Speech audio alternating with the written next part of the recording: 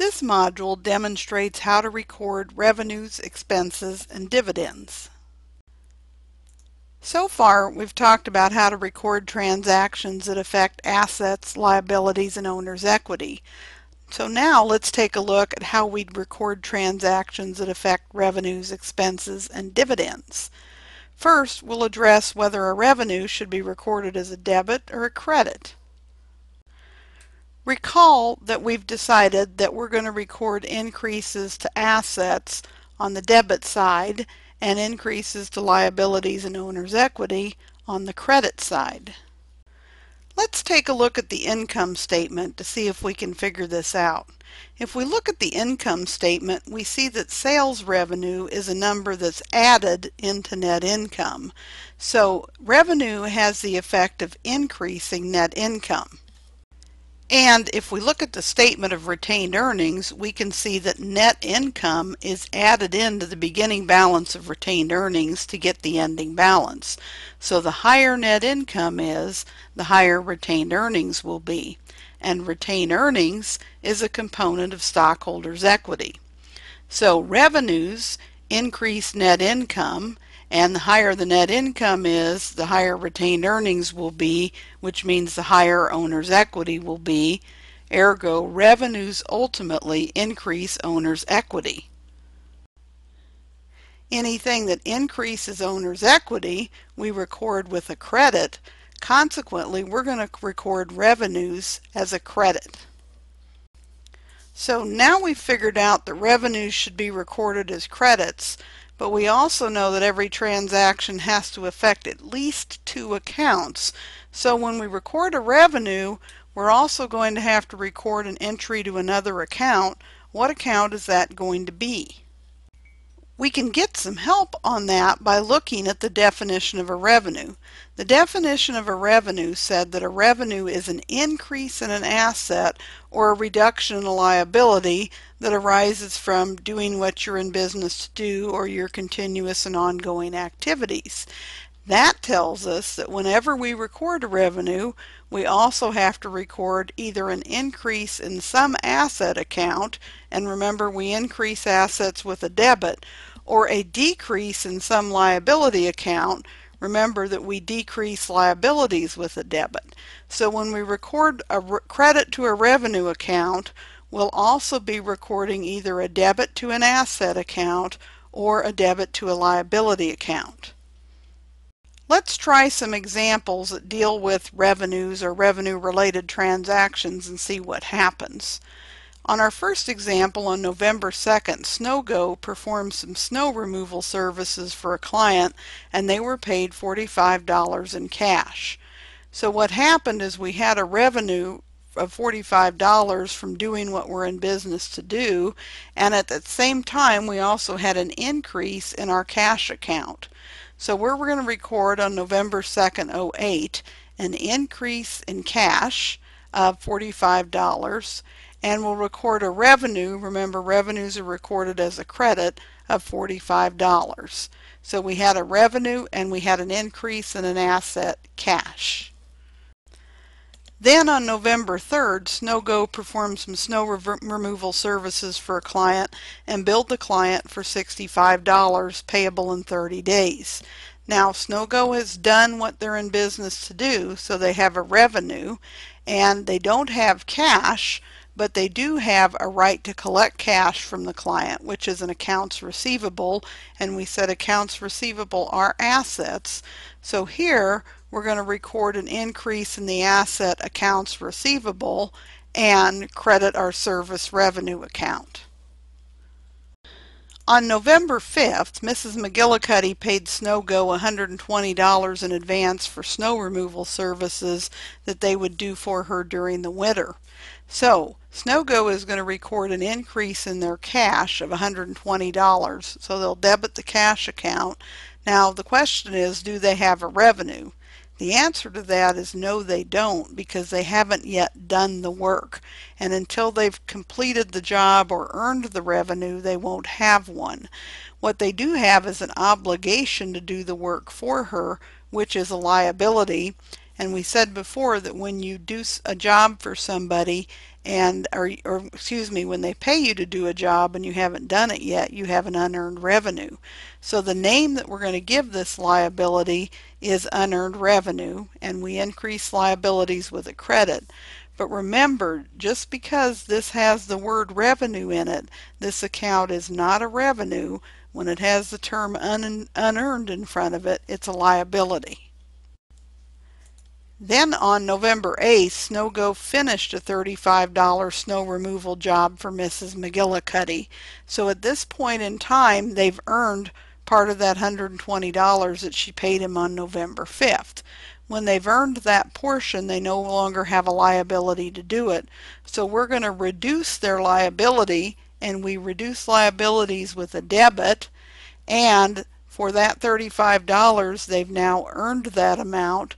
So we're now going to record an earned service revenue by crediting the revenue account for $35. On November 10th, SnowGo was paid for services that they'd performed back on November 3rd. And so they have an increase in cash here of $65.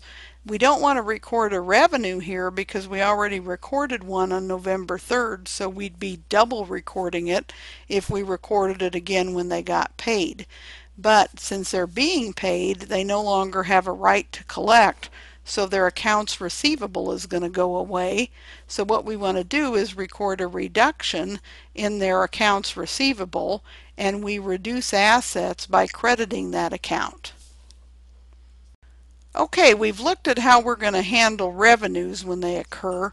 Let's next take a look at how we'd handle journal entries for expenses. If we take a look again at the income statement, we can see that expenses are subtracted from revenues to arrive at net income. So expenses have the effect of reducing net income. And as we saw before, net income increases retained earnings.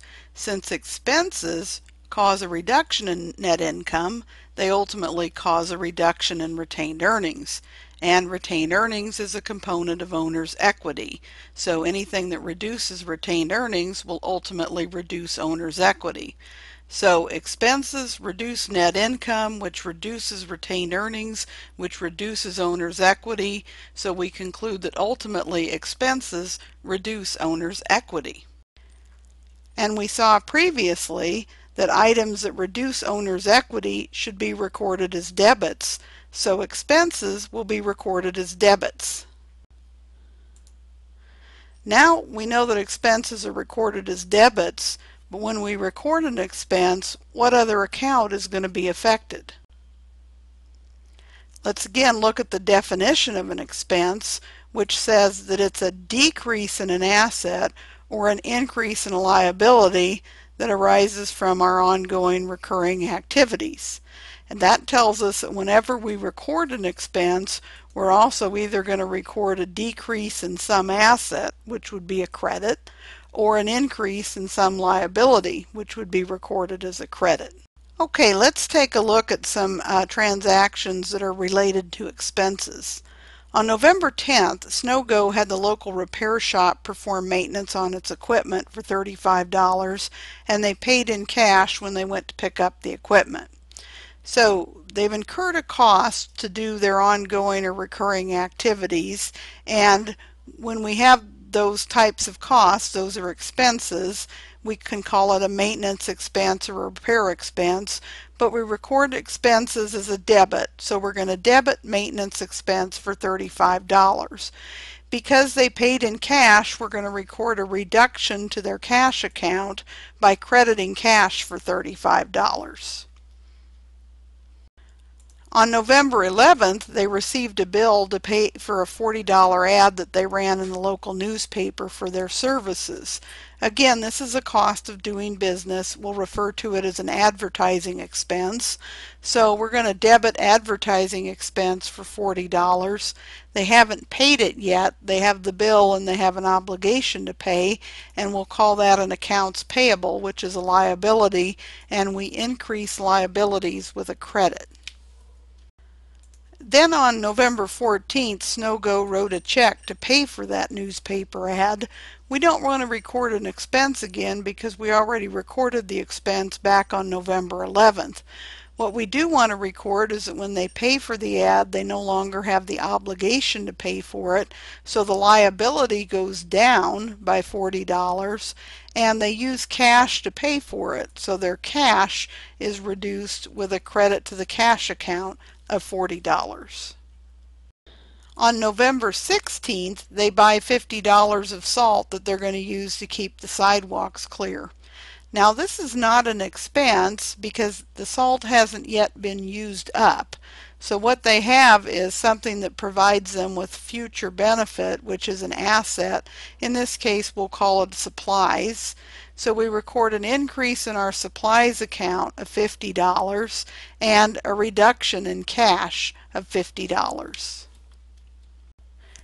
And then on November 17th, they have a particularly bad storm that causes them to use up all the salt that they just purchased. Well, when those supplies get used up, they cease to be assets and turn into an expense.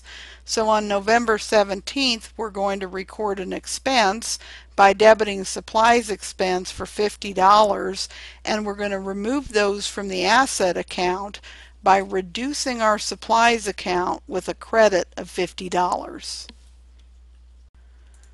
So revenue and expense transactions, like other transactions, are first recorded in the journal, and then they're going to be posted to the ledger or T account.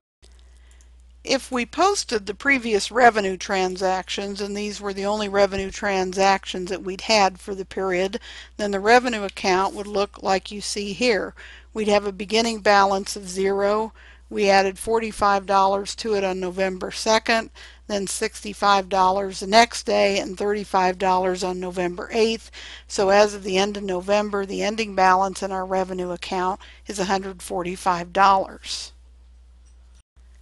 If we posted the previous expense transactions, and these were the only expense transactions we had, then the expense accounts would show a balance of $35 in maintenance expense, $50 in supplies expense, and $40 in advertising expense. At the end of the fiscal period, we'd use the balances in the revenue and expense accounts to construct the income statement. Now, we've established that revenues are recorded as credits and expenses are recorded as debits. So the next question is, what do we do about dividends? Well, dividends are distributions to owners. They appear on the statement of stockholders' equity. So let's take a look at that statement. If we look at the statement of retained earnings, we see that dividends is subtracted out to come to the ending balance of retained earnings. So dividends reduce retained earnings, and retained earnings are a component of owner's equity. So by reducing retained earnings, dividends ultimately reduce owner's equity. And again, we've decided that anything that reduces owner's equity is going to be recorded as a debit. So dividends, or distributions to owners, will be recorded as debits. Let's take a look at our dividend transaction. On November 30th, SnowGo distributes $100 to each of its two owners. So what we have is a distribution to owners, which is a dividend. We're going to record dividends as a debit, and it's $200. It's $100 a piece times our two owners, Bill and Alice, and they pay it in cash, so we're going to have a reduction in cash of $200. And if we posted the previous transaction, the dividends account would show us a beginning balance of $0. We added $200 to it on November 30th, so we had an ending balance of $200. And at year end, the balance in the dividends account would be used to construct the retained earnings component on the statement of stockholders' equity.